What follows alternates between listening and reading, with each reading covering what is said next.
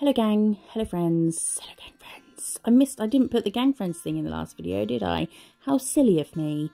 Do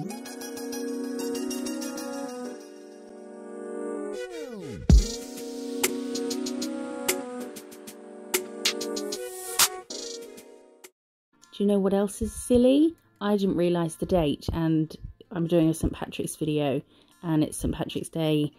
Well, it's Friday at like 2 AM right now, but it's on Sunday. Maybe I should just post this as soon as it's ready. Might be 4 o'clock in the morning. That's fine. I'm just running a bit behind, I guess. Didn't realise what date it was. Right, nail stuffs. We have done 2 coats of something. Spring in Paris, I think, from Madame Glam. And we've wiped and we've buffed it just with one of those sort of really squishy buffers, you know. Dexter, stop it! You can hear him scratching up the rug downstairs. We're taking Votino's white pigment base. And we're just going to do a strip down half of the nail at the bottom, but then we're going to curve it up. If you're doing this on a person, you know, if there's bloody fingers in the way, you're going to want to use a brush to do this bit here. A detail liner brush, not the bottle brush. And then just trying to make it sort of smooth. We're going to do some pigments. So we will cure this for however long it says to cure, a minute I think. I'm taking this e.l.f. eyeshadow, whatever it just said, C brush. And some pigments, which I'm pretty sure are the same as the Votino ones, but I got them from Temu.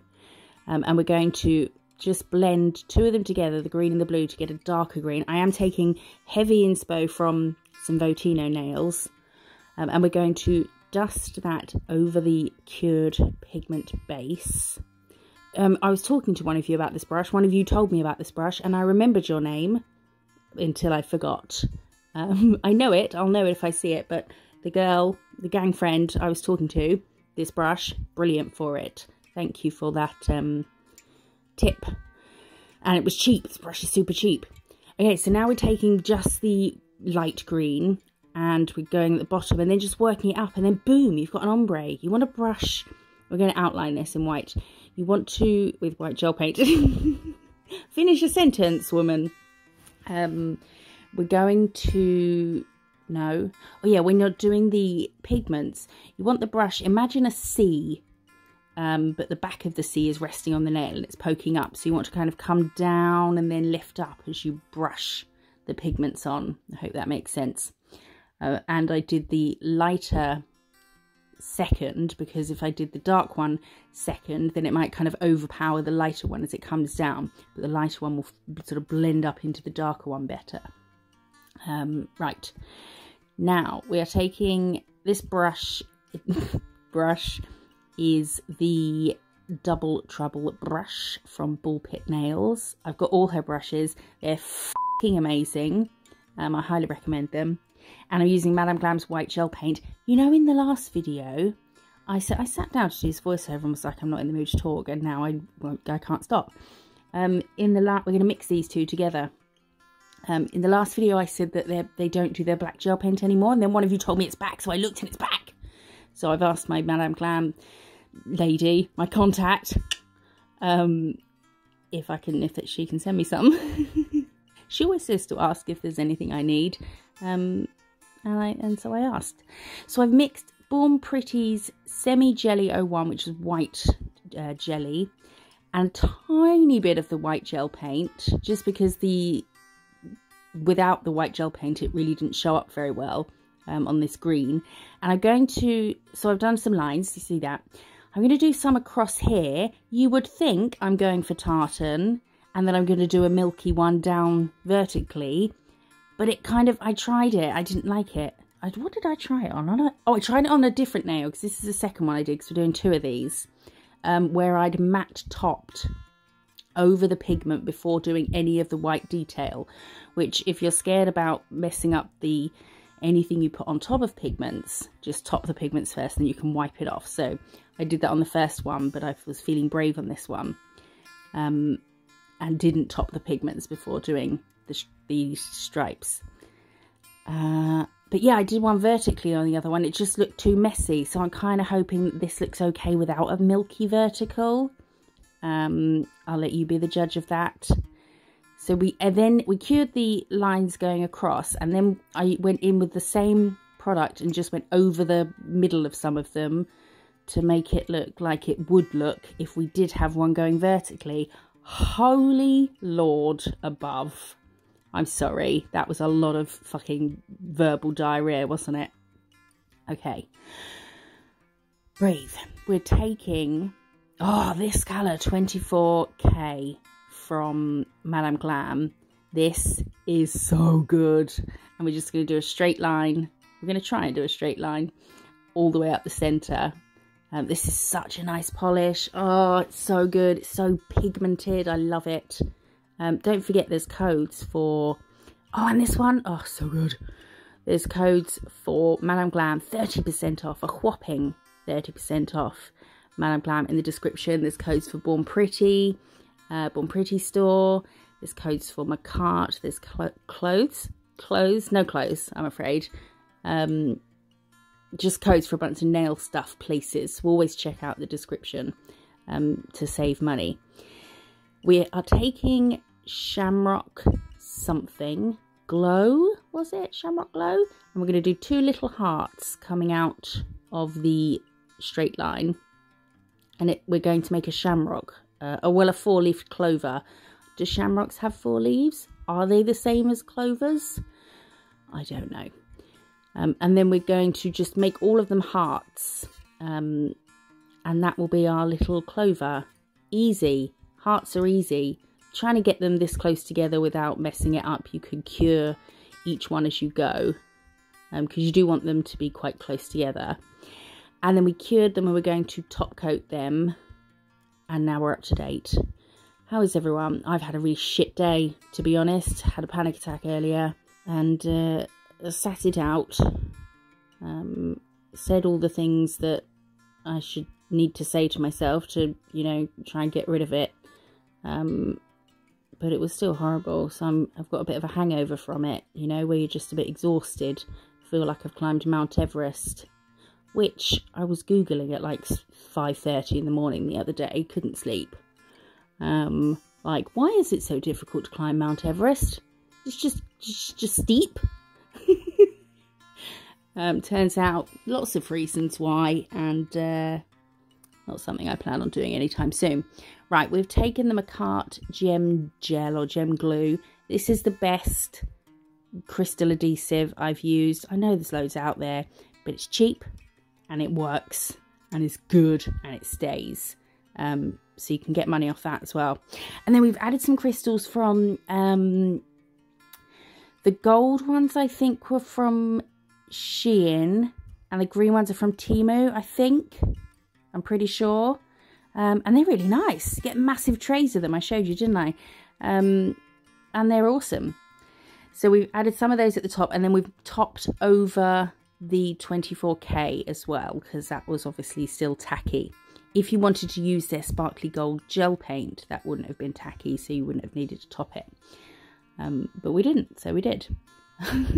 Right, we're using these colours to create a rainbow. I'm going to start with the middle colour of my rainbow so that I can get the placement where I want on the nail. Sometimes it's easier to do that, to sort of map it out. So otherwise, if you start with the red, you think you might get to the end higher up than you wanted to. Or you might get to the bottom lower down than you wanted to. So I'm starting in the middle. And I will say, as you might have noticed, that this video is all real time. I haven't sped anything up. There might be bits where I've cut drawing the clovers because they're all the same. But this is the actual speed of my painting. It's very slow, but that's okay. It's okay to be slow. You want to do something properly. I don't want to rush it. But I am cutting, obviously, where my hand goes off screen to dip into the polish and do all the little bits like that. But everything is real speed, and I like to show you that sometimes because, you know, videos online make things look like people do it so quickly, and in reality, I promise you, they're not. They might be quicker than some other people, but it's still taking time to do. No one is doing things in like No one's cracking out a full set of nail art in 20 minutes. Just not happening. So don't ever worry about your speed. Go your speed. There's some things that you will get quicker at doing the more you do them. But I don't feel like I've progressed speed-wise at all in any nail stuff I do, apart from like removal and plain colour gel polish. But everything else, I'm still pretty slow, but it's okay. Oh, fucked that line up. So get the other end of the brush, dipped it, got a lint wipe with some isopropyl alcohol on, and just wiped the clean-up end of that brush in that. So you don't want it like dripping wet, because it will disperse the gel polish, but just enough to wipe away a bit. And then we're just doing, so because I did the middle stripe first, the yellow one, then cured it, I could do the orange one and then the green one and then cure, and now the red one and the blue one and then cure. So you kind of cut down on curing time and speed as well a bit, because you don't have to cure each colour as you go. You can do 1 cure, 2 cure, 2 cure, you know? Oh, I feel like I'm losing my voice. I never talk for as long as I talk in one single go than when I do voiceovers. And it's weird. I'm all croaky after. You'd think that the voice box would be able to handle it, but apparently not. Mine doesn't anyway. Try talking for like 20 minutes straight, non-stop, and you might sound a bit like this at the end. So, stripes. We're getting our stripes on. How nice is that blue? Oh, it's lovely. I love blue. Blue's the best. It's night time now, so I feel like I should be telling you a bedtime story or something. Once upon a time, there was a girl called Joseph. She put a matte top coat over this rainbow. The Madame Glam matte. No, what's it called? Velvet matte. There we go.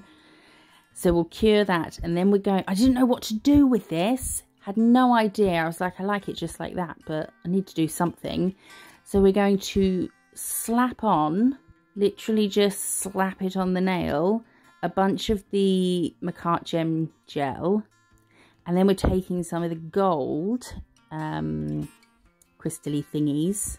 Well, they're not crystally, these ones. They're more kind of coated, you know, like a mirror as opposed to a kind of glassy looking thing.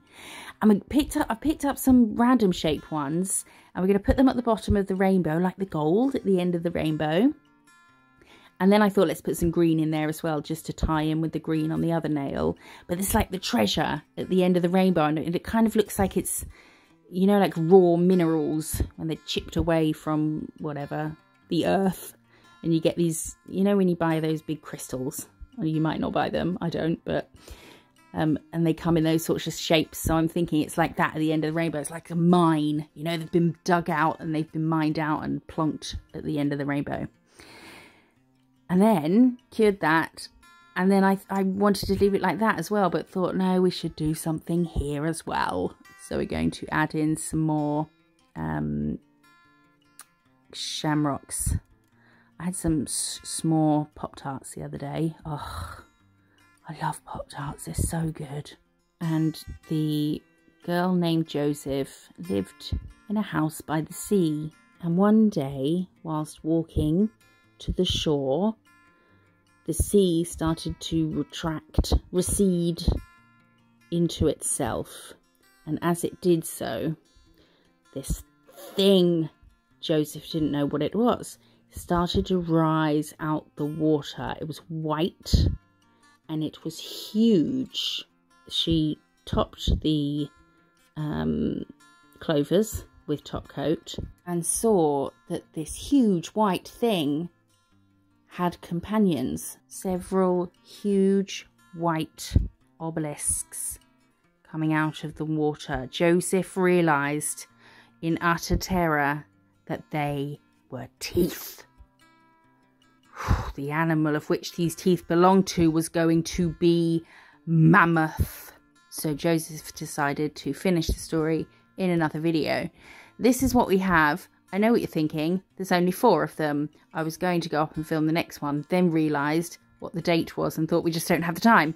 So let's pretend that the leprechaun from the last video is the middle of this set and he has kind of rainbows coming out of his brain, colourful thoughts, and let's pretend he's the same length as the others. I would do just a plain nail with, well, an ombre of the 2 greens and then just chuck a bunch of gold bling in it. That's what I would do. I hope you like it. I haven't got a goodbye clip, so I'm going to put a clip of Dexter here. I appreciate you being here so much. Like, comment and subscribe. I'll see you in the next one. Bye.